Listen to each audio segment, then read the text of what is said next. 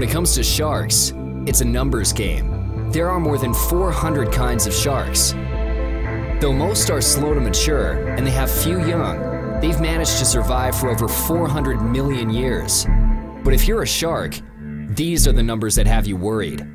3 sharks every second, killed. 200,000 sharks every day, gone. Up to 73 million sharks every year, dead. So their fins can be used to make shark fin soup. Will we really let one of the most awesome predators of the ocean go extinct to make soup? The Pew Environment Group is trying to change the numbers for sharks. You can join us in furthering this success at pewsharks.org.